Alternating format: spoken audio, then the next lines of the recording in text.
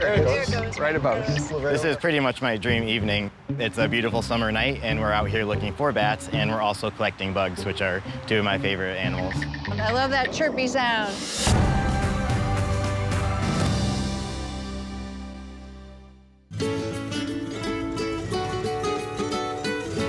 So here's the collections from the 2 traps. Different beetles, different hemipterans.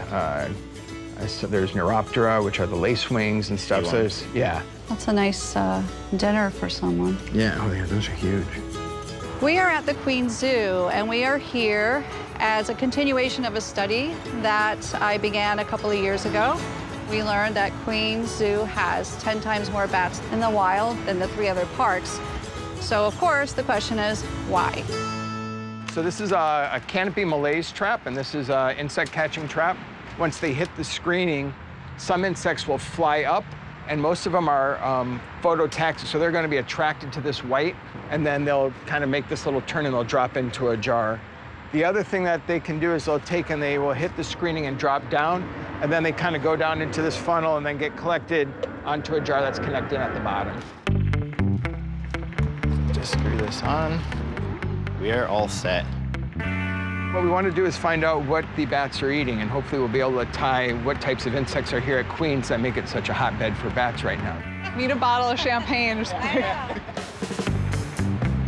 So the idea is to raise the trap up into that area where the bats are going to be foraging. And we know from coming here previously that this is an area where bats are routinely flying back and forth.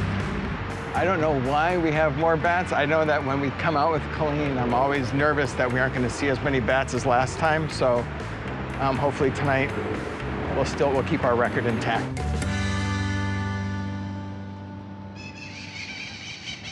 Those aren't bats. Settle down. Those aren't bats.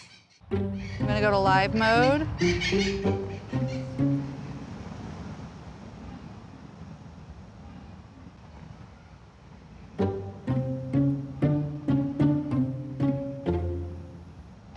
There it goes. Right above us. Right over our heads.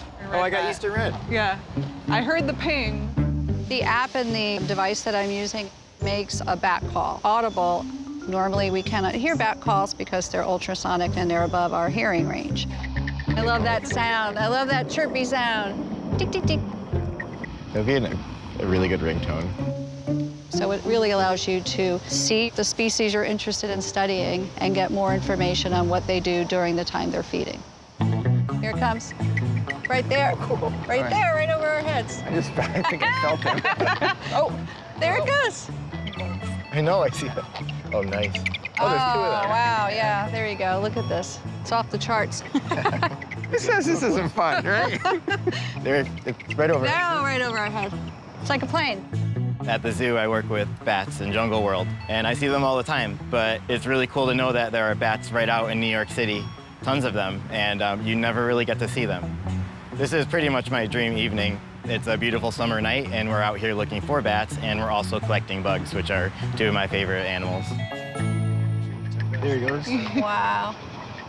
I think. Look at it, Here, right you're there. circling. Right there. Yeah, yeah. It's so close. It's like right there. Once you see the bats in action and almost get hit in the face with them, you can't ask for more than that. It's really cool and rewarding to watch. This is Bat Central. Yeah. We're gonna call this Bat Central. The survey tonight went really well. We recorded a ton of bats with an array of species. Woo! We're now in year 5. We look back at 10 years and we'll have a really great longitudinal study about bats in an urban environment. Nice job, Queen Zoo. Yeah. Didn't disappoint again. Yes. They always, Bragging rights are still intact. They always deliver.